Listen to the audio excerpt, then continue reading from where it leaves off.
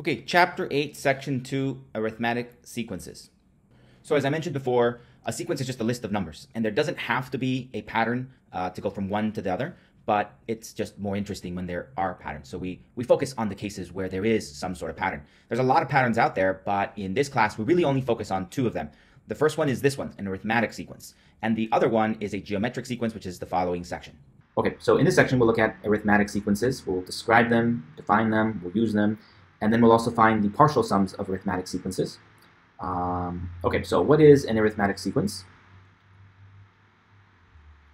So an arithmetic sequence is a sequence that fits this pattern. So let me zoom in a little bit more here. Perhaps the simplest way to generate a sequence is to start with a number a and add a fixed number constant d over and over and over again.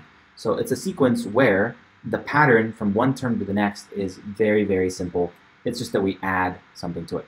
So for example, let's say that we just start with the number 5. That's the starting value, a sub 1.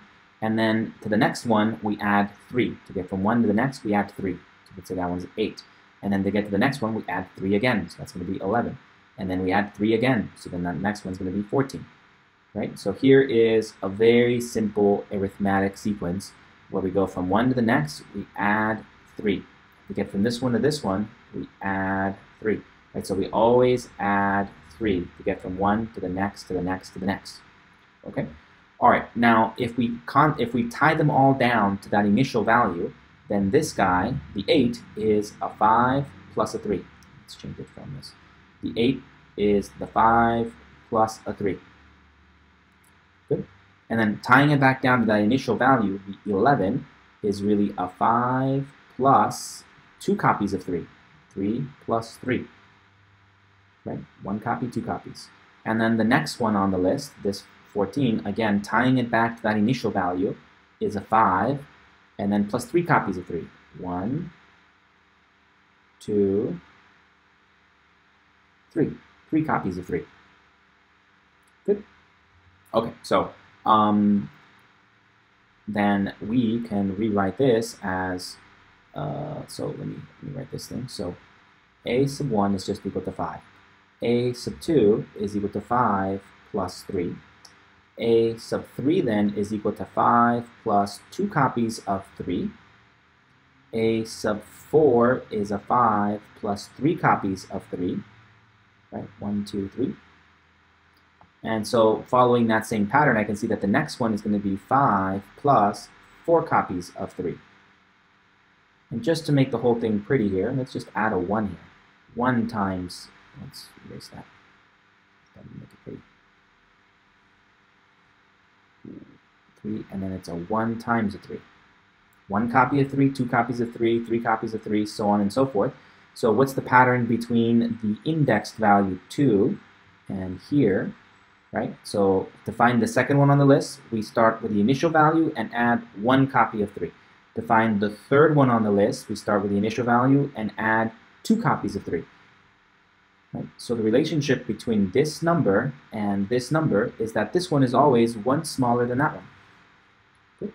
So following that same pattern, as I keep going and I say, okay, let's find the nth number, I know it's going to be the first, tying it back down to that first value, plus, and then some multiple of 3. And the relationship we've been establishing here is that when this is 5, this is 4. And this is 4, this is 3, right? It's always 1 less. So if this is n, this is going to be n minus 1. Good? Good, good, good, good. Any questions, any questions, any questions? No? No? Okay, so we, in general, like to call this the a sub 1 value, just a, which is the initial, the first term of our sequence. And then we call this the common difference, right? The common difference. Common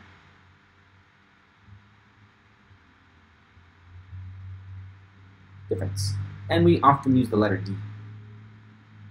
So in general, we get this little formula right here. Right? A is that initial amount. In my little example, just using this as a little example, for me, A was equal to 5. And the common difference, D, is this 3. I'm always adding 3 every time. Good. So I can express my arithmetic sequence this way. a and then a plus a d, and a plus 2d's, and then a plus 3d's, or I can express it with this formula. Any questions about that? No? Good. Questions? Okay, so the number d is called the common difference because any two consecutive terms in the arithmetic sequence differ by d. Right? Any two consecutive numbers differ by the value d. An arithmetic sequence is determined completely by the first term a and the common difference d. If you just know those two things, the first term and the common difference, you can completely expand out the whole sequence by knowing those two things. And you can write down the formula, write the closed formula for it, because all it needs is a, the initial value, and d, the common difference. Okay. Thus, if we know the first two terms of the arithmetic sequence, then we can find the formula for the nth term, as the next example shows. Okay, so let's look at this example. Find the common difference, the first 6 terms, the nth term, the 300th term of this sequence here. Okay, so this is a given sequence, so we know that the first value, a sub 1 is that guy, a sub 2 is a 7, a sub 3 is a 1, a sub 4 is a -5. And so the a in our formula is a sub 1, and that's a 13. Right? So we know the first value. And to find the common difference, all we have to do is take any two consecutive values and subtract them. So the common difference in these is a -6. So it's 7d is equal to 7 minus 13.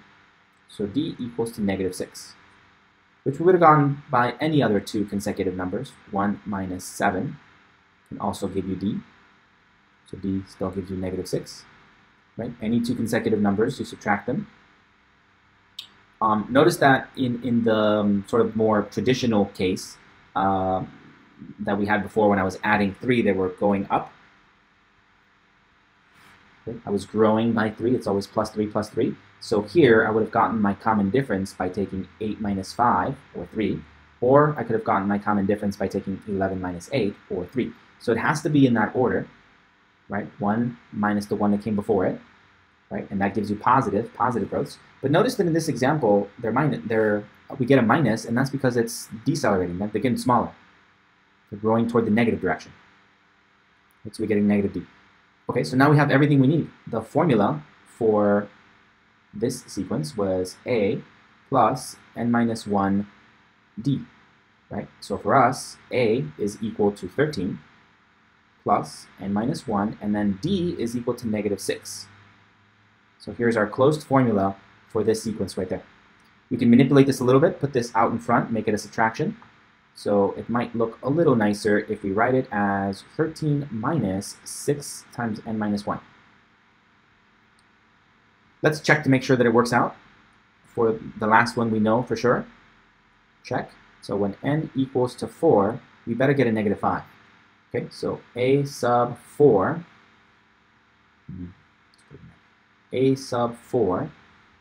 should be equal to 13 minus 6 times 4 minus 1. Okay, so that's going to be 13 minus 6 times 3, which means that a sub 4 is equal to 13 minus 18. Means a sub 4 equals to -5. Yep, just what we expected. So the formula seems to be working out. Good, so find the common difference. The first 6 terms, okay, so it's asking me for a sub 5 and a sub 6, and the 100th term. I'm sorry, the 300th term. Okay, so now that I have that formula for it, and a sub 5 is going to be equal to 13 minus 6 times 5 minus 1. A sub 5 will be 13 minus 6 times 4. A sub 5 is going to be 13 minus 24. A sub 5 is going to be equal to -11. Good.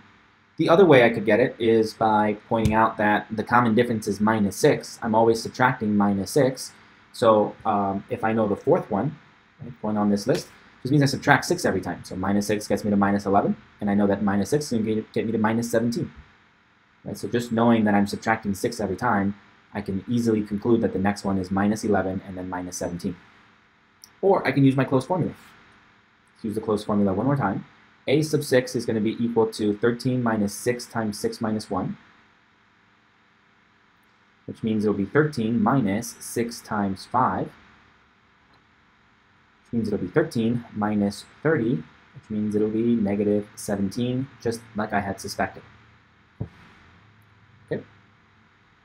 So far I have that we have our list, our sequence. Did it have a name? 13, 7, 1, 13, then 7, then 1, then minus 5, then minus 11, then minus 17. Right, so here is my first few values of my sequence. I'm subtracting 6 every time, or adding a negative 6 every time. Right? Since technically we're doing a summation, it's just that we add a negative number every time. Okay, but now the next thing they wanted was to find the 300th value. We found a sub 1, a sub 2, a sub 3, a sub 4, a sub 5, a sub 6, dot, dot, dot, dot, dot. But now they want a sub 300. These we could have easily gone by just subtracting 6 every time. But then to get to 300, that would take forever, especially if you don't have technology to subtract 6 every time, all the way until you get to 300. So that's not a very efficient way to do it. Luckily, we do have this formula. Right? So using the formula, we can just plug it right in and get our answer fairly easily from there. Right? So now a sub 300 is just equal to 13 minus 6 times 300 minus 1.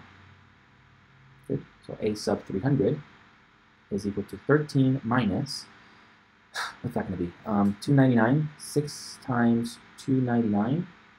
So that should be 1,794.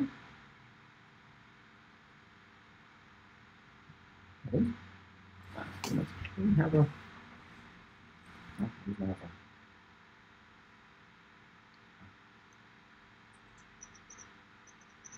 Oh, let's see. We have 299 times 4. Ah. 299 times 6. Okay. Oh, yeah, cool. 13 minus 1794. Yeah, 1781. Minus 1781. Good, so that's what goes here. Minus 1781. Any questions? No? No? No questions? Let's see what the author did. Common difference is minus 6. Plug it into our formula. Yep, that's what we get there. And then we can get the first few numbers quite easily. We just subtract 6 every time. And then when we plug in 300, we get to this. No questions. Good, good, good. Okay, but what if they don't give us 2 consecutive terms? They don't give us the first 2 terms. They just give us any 2 terms. Now the questions get a little bit more fun. So here's another example. The 11th term of an arithmetic sequence is 52, and the 19th term of the sequence is 92. Find the 1000th term. Okay, so kind of visually, let's kind of create what this is saying. So here's a sub 1, which they didn't give me. There's a sub 2, they didn't give me that one. They gave me the 11th term, so dot, dot, dot, dot, dot, dot, dot, way over here. They gave me the 11th term of my sequence. Stop it. The 11th term of my sequence, they said that one was a 52. And then dot, dot, dot, dot, dot, dot, they gave me the 19th term of the sequence, which is a 92.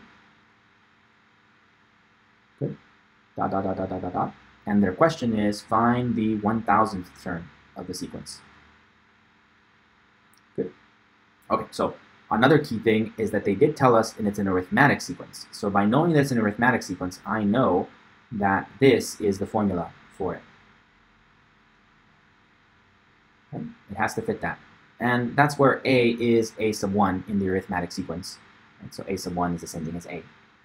Okay, so our mission, if we choose to take it, is that we need to figure out what this is. If we can figure out what A is, and we can figure out what D is, we'll get our closed formula for it. And once we have our formula for it, we can come back over here and plug in n equals to 1000 into there, and we'll be able to get our results. Good. Okay, so from this, I can get that when n was equal to 11, n sub 11, n sub 11 is equal to that initial value, which we don't know, plus, and then this guy was 11 minus 1, and then a common difference d, which we don't know. Good. So the output of this whole thing was 52, so we should get that 52. Right? That's what this is. The 11th number on my list is 52. 52 is equal to a plus 10d. Okay. From here, then we get that the 19th term is equal to a, an unknown value, plus 19 minus 1 times the common difference d, which we also don't know. And so this is going to lead me to 92 is equal to a plus 18d. Good. So what we have here is a system of equations. So we have 52 is equal to a plus 10d, and we also have 92 is equal to a plus 18d. Good. Good, good. The way I'm going to solve it is by the elimination method. So I'm going to add these two equations, but I want to first manipulate them a little bit such that when I add them, one of the variables disappears. And since I just have a positive a here, it makes sense to multiply this equation by, so let's call this equation number 1 and equation number 2. So I'm going to take equation number 1 and multiply it by negative 1. That way I get a minus a there. Okay. So I'll get a negative 52. Negative 52 is equal to negative a minus 10d. Right, after I just distribute a minus through all of these. And then I'll get a 92 equals to a plus 18d. Now I'm going to add these guys. When I add them, this is just going to give me a 40 equals, these guys cancel, equals 8d. And now I can divide both sides by 8, and 40 divided by 8 equals to d. So the common difference d equals to 5. Good. So one down, one to go. And once you have one of them down, then you can go into your either one of your statements, equation 1 or equation 2, to solve for the other one. Okay, so now that I have that, I'm going to go back to equation 1.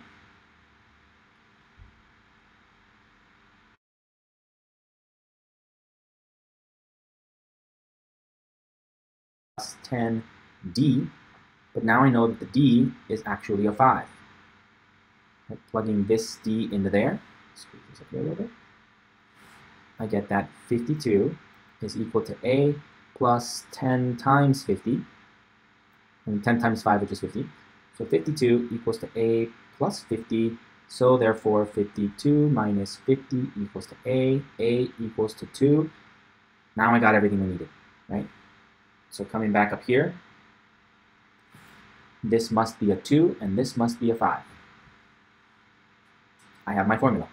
A sub n equals to 2 plus n minus 1 n minus 1 times 5.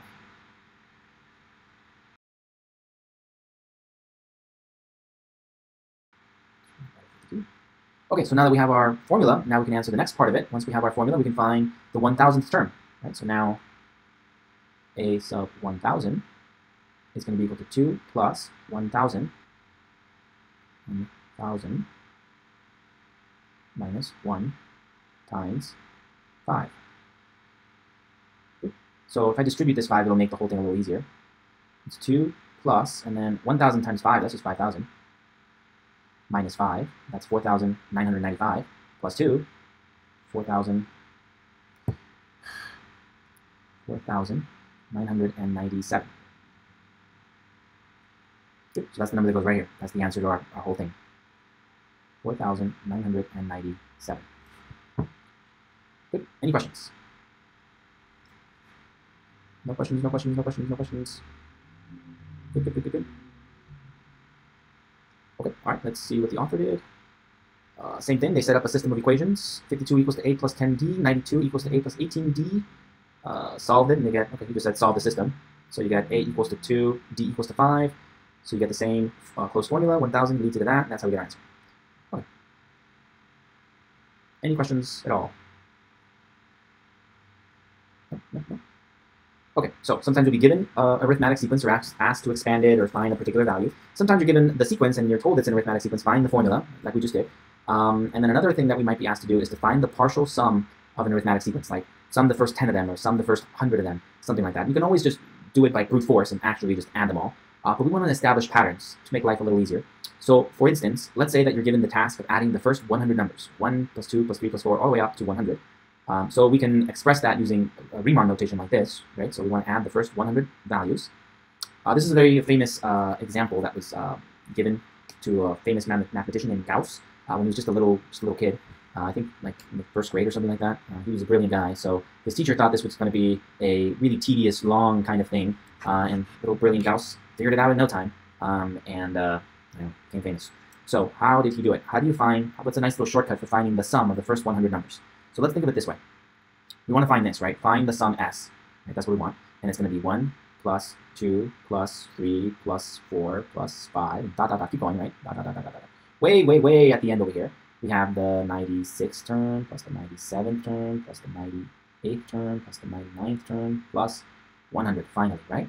Okay, so that's what we want to do. We want to find s, which is equal to the sum of all of these numbers. Okay, well, how about if we also consider s just written backwards? 100 plus 99 plus 98 plus 97 plus 96 plus da, da, da, da, da, da, da, da, da, right? And then going backwards, the last one would be a 1. Right before that would be a 2. Right before that would be a 3. Right before that would be a 4. Right before that would be a 5, and so on and so forth.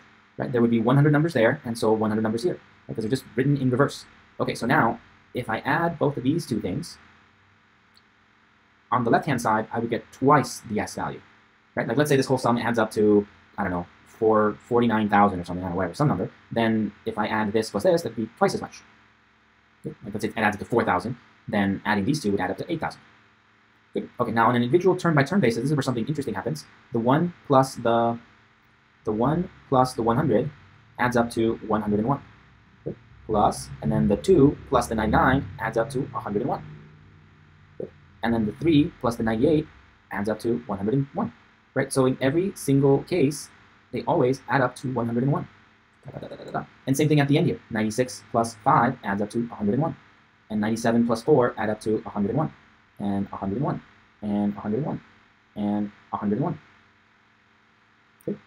Okay, well, a shortcut of a long addition like this is to figure out how many are there and multiply that times 101.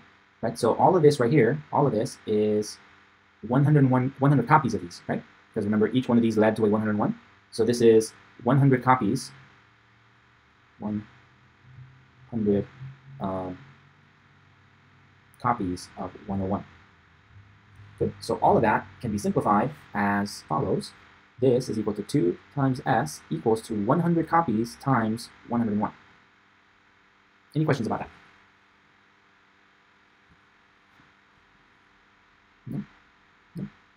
And so now s can be found by dividing both sides by 2. Let's take, well, I'll do it in another step. Divided by 2, divided by 2. So we get 2s there, 100, and 101 there. And so s, I'll put it here, s equals to 1/2 of 100 times 101. Good. Questions? So this is just going to be equal to 50/50. So here's little Gauss figured all this out in first grade or something. Figured out that instead of actually adding 1 plus 2 plus 3, right, plus 4, that would have taken a very long time to add up all 100 numbers that way. But there's a nice, pretty little shortcut to it. Any questions? No? Okay, so this was just a simple example where we just want to add the first 100 numbers. But what if we want to apply the same idea, the same pattern that he did in general to any arithmetic sequence? So we want to follow the same technique to be able to figure out a general pattern. So I'll put in general, given any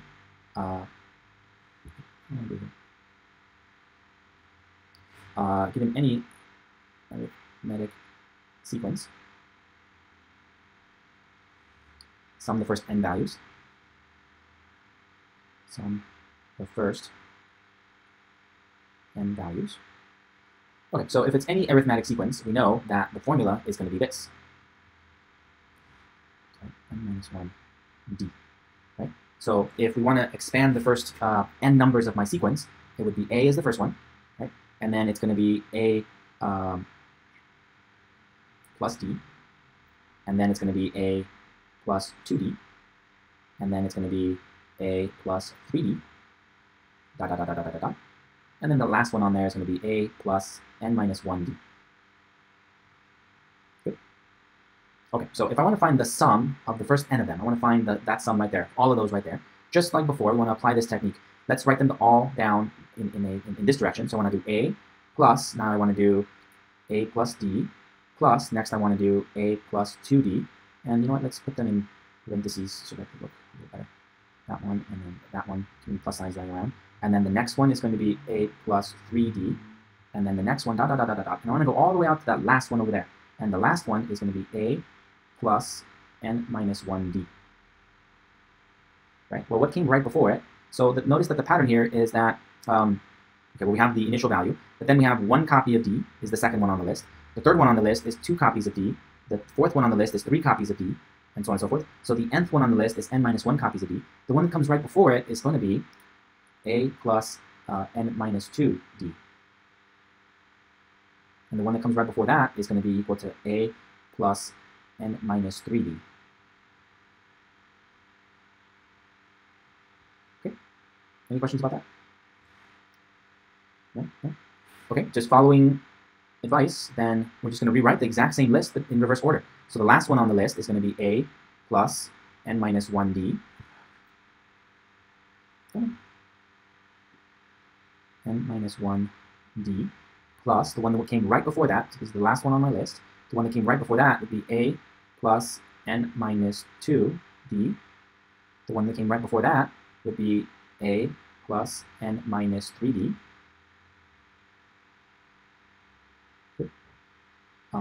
And the one that came right before that would be a plus n minus 4d, dot, dot, dot, dot, dot, dot, dot, until the very last one. Okay, going in this direction, the last one would have been a. And the one that came right before the very last one would be a plus d.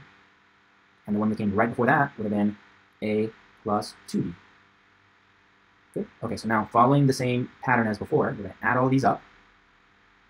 And so I end up with twice as many as the s of n's as I want, the sum of the first n values. So I'll add them up, and I get that. Okay, and so what happens with these? Let's add these two up. So if I add these two, well, we add the common terms. It's just going to be a plus this. So that first term is going to end up being a plus n minus 1d. Good. So all of this ends up being 2a plus n minus 1d. That's this first term. These first two being added. I'll give you this. Good. Next, we want to add the next two terms. Plus, and now we want to add this one and this one, right? We're going to add these two, and that's going to lead to this next summation. So that's going to be a plus d, and we want to add to it plus a plus n minus 2d. Good. Again, we combine like terms, so that's going to give us 2a. And then we have d plus n minus 2d. Good. And these, if we factor out a d, we end up with 1 plus n minus 2 times d, 2a, that's all that. And so these simplify to give me 2a plus n minus 1d. Oh, same thing as that one. Good. We'll do one more, just to show that it always works out.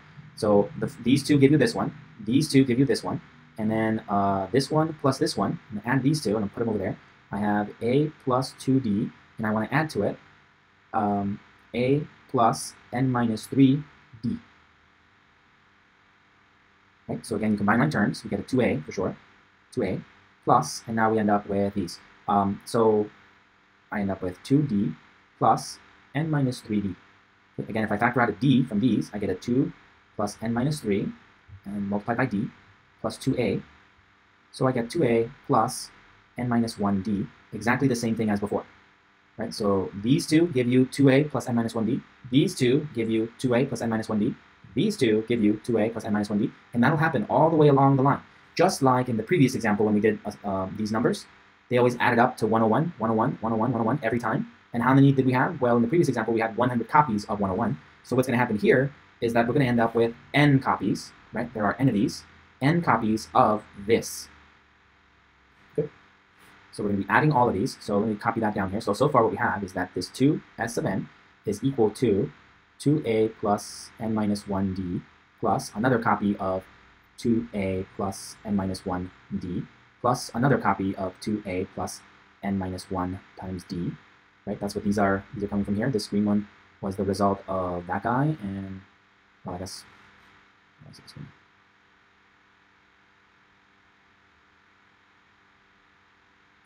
This one was the result of that.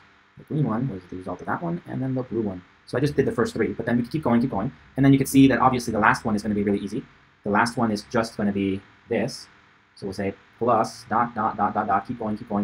And the last one is just going to be a plus a, that's 2a plus n minus 1d, plus n minus 1d. Again, the exact same thing. So we have 2a n minus 1d, 1 time, 2 times, 3 times, oh, d, got the d in here, n minus 1d.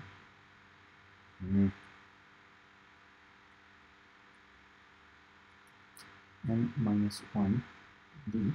Okay, and so we have n copies of this. It's a sum of n copies of 2a plus n minus 1d. So twice s sub n is equal to n times 2a plus n minus 1d. Good. So just like before, we divide both sides by 2, divide by 2, divide by 2, and we're almost at our formula. The sum of the first n values of an arithmetic sequence is equal to n divided by 2 times 2a plus n minus 1d. That's one of the given formulas for it. Or the other thing we could do is expand this out a little bit and say that if we expand it, we can rewrite it as s sub n is equal to n over 2. And then I'm going to rewrite this as a plus n minus 1d, since 2a can just be written as a plus a. Okay. And then this is the formula for the nth value. It's the last term. This is a sub n. Okay. So this is s sub n equals to n over 2, and this is going to be a plus a sub n. That's the other way that this formula is given. Good. Good. So meaning that this is the formula, the closed formula for the underlying sequence, but it also represents the last value in the sequence that you're trying to add. So if you know the first term and the last term, and how many terms there are, then you can find the sum of all the values. Any questions? No? No? Okay. Let's see what your author did here. Okay, same kind of thing. So if we want to find the first n values, the sum of the first n values of a given arithmetic sequence, here they are. Here's the first term, the second term, the third term, the fourth term, so on and so forth. This is the nth term. Right? Yes. And now if we want to add them all up, well, looks like he didn't really go through the process of doing it, but we end up with the same formulas. Right? So it's 2a plus n minus 1d times n over 2, or that can simplify into this, which is given in a nice little table for you to use. For an arithmetic sequence, and be careful that this formula only applies to arithmetic sequences. For an arithmetic sequence given by a sub n equals to a plus n minus 1 over, times d, the nth partial sum, s sub n, right, the sum of the first n values of your arithmetic sequence, is given by one of these two formulas, which they're both equal to each other. It depends on how you want to memorize them. And sometimes one is easier to apply than the other, depending on the initial conditions given to you. Okay, so for example, find the sum of the first 50 odd numbers. Okay, so let's do this. Find the sum of the first 50 odd numbers. Okay, so here they are. Here's 1, 3, 5, 7, 9, 11, dot, dot, dot, dot, dot, dot. So far I have the first one, the second one, the third odd number, the fourth odd number, the fifth odd number, the sixth odd number, right? So don't confuse the actual value with this, right? This is indicating that we want 50 numbers, not that we want to reach up to the value 50. That sometimes confuses people. Anyway, so we want to keep going until we find the 50th odd number, and then add them all together. That's what we want to do. So because they're the odd numbers, we already know, we've been working with this thing, we know that the formula, the closed formula for odd numbers is this one, right? So if we let n equal to 1, we get to 1. If we let n equal to 2, we get to 3, right? And so on and so forth. So from here, I can find out some more information. I know that the 50th odd number is going to be 2 times 50 minus 1. So the 50th odd number is going to be 99. 99. Okay, so the sum of the first 50 odd numbers is really the same thing as this. S sub 50 equals to 1 plus 3 plus 5 plus 7 plus 9 plus 11 plus dot, dot, dot, dot, dot, dot, all the way out to, well, the last one is 99, but the one that came right before it would be 97. The one that came right before that would be 95. Good. So that's what we want to find out, the sum of all of those. So we already know Gauss's little trick. We could do it in reverse, put a 99 here, 99, 97, right? And it looks like in this case they would all add up to 100, right? His little trick of saying, well, let's double that. Let's rewrite this in reverse. That would be 99 there, plus 97, plus 95, plus dot, dot, dot, dot, dot, dot, dot. And we know this ends in a 1 there, and a 3 there, and a 5 there. And we know that his little trick is to add these. So that was 100, plus 100, plus 100. They always add up to the same thing, dot, dot, dot, dot, dot, dot, plus 100, plus 100. And we know that there's going to be 50, right? This is the first 50 numbers. There's 50 of them. So we know that this is going to be equal to 50 copies of 100 being added. So if we add them together, we have twice as much as what we want. So twice s sub 50 would be equal to 100 times 50. And so s sub 50 would be equal to 1/2 of 100 times 50. Okay, that's kind of doing it by hand and reinventing the whole wheel. That's why we went through the trouble of doing it in general, so that we can just use our nice, pretty little formulas for it, right? So this is sort of the brute force method, following his pattern. But also we have this nice little formula. The sum of the first n values is given by either this formula or this formula. We can follow either one. So one of them is that it's n over 2, 2a plus n minus 1 times the common difference d. Okay? And so we have everything we need to be able to figure out the answer for when n equals to 50. The first 50 numbers is going to be equal to 50 over 2 times twice the initial number, which was 1. Right? This is for us, a equals to 1 from there. And the common difference, well, that's easy to tell. The common difference is going to be to always add 2. So d equals to 2. Okay? So plugging it into here, we get this. We get 50 minus 1 times 2. So s sub 50 is going to be equal to 25 times, and this is going to be 2 plus 49 times 2 is 98. Excuse me, s sub 50 is equal to 25 times 100. And I can already tell that that's going to be the same answer as this one. If I do half times 50, that's 25. 25 times 50. Or s sub 50 is going to be 25 hundredths. Okay. Same thing as before when we did the brute force method over here. It's 2500. Any questions so far? So we did it the hard way there. We can use the first formula, and we can also use the second formula given. Either one is fine. The second formula for the sum of the first n values is equal to 1/2 a plus a sub n. Right? Oh, no, times n.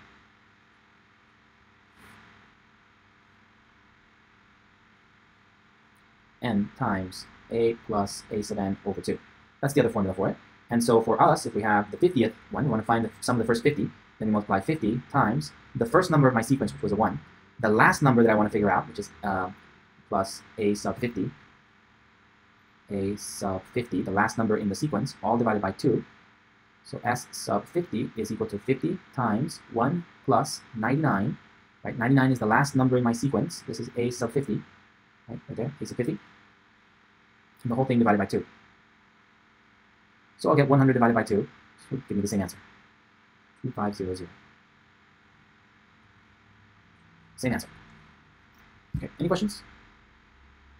Questions? See what the author did. Okay, same thing. They found the closed formula for the arithmetic sequence, and then they used that formula to figure out the 50th value on the list is 99. And then you can just use one of the formulas. So they went with this formula. This is the formula of the general formula of s sub n is equal to n times a plus a sub n all over 2. Okay. So a sub 50, the 50th value, the last value is 99. A sub 1 was just 1. And so that gets us to the same answer as before. Okay, so very important, don't forget that this formula only applies to an arithmetic sequence, right? The partial sum of an arithmetic sequence,